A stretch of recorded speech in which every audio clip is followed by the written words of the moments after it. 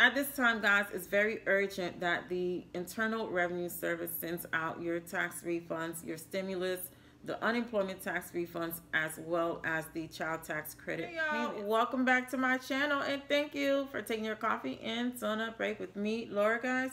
Today is Friday, August 27, 2021. Today, I'm going to update you all on the unemployment tax refunds and the regular tax refunds. Before I get started, I do want to thank all of my new subscribers. Thank you so much for subscribing to this channel. For those of you who are returning subscribers, thank you so much. To my superstars who have been sharing my videos, thank you so much, guys.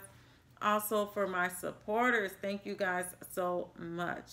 Follow up on how many of you have already received your unemployment tax refund and the regular refunds. The first poll that I put out, and it's not too late for you to take this poll, guys. It's always available in the community section. 998 of you responded.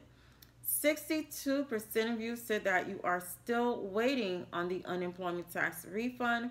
38% of you said that you are not waiting. The next question is for the regular tax refund, and once again, it's not too late for you to go into the community tab and take these polls. The question is, are you still waiting on the regular tax refund? Comment the date you filed your taxes. 42% of you said that you are still waiting on the regular tax refund. 58% of you said no, you are not waiting. Currently, guys, the Internal Revenue Service has about 11.1 million unprocessed tax refunds still in the pipeline waiting to be processed.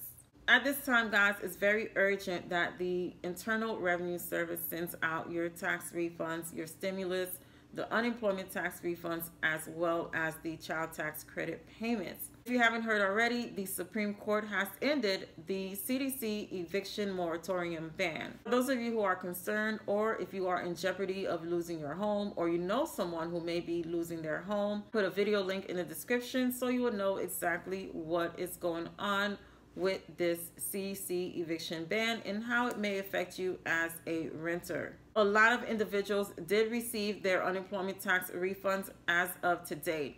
Now, what you guys will need to do, for those of you who have not received your tax refund, either by mail or by direct deposit, everyone who is still waiting on the unemployment tax refunds, the regular refunds, should be checking their transcript this weekend to see if there is an update. That's all for today's video, guys, and I'll see you all next time.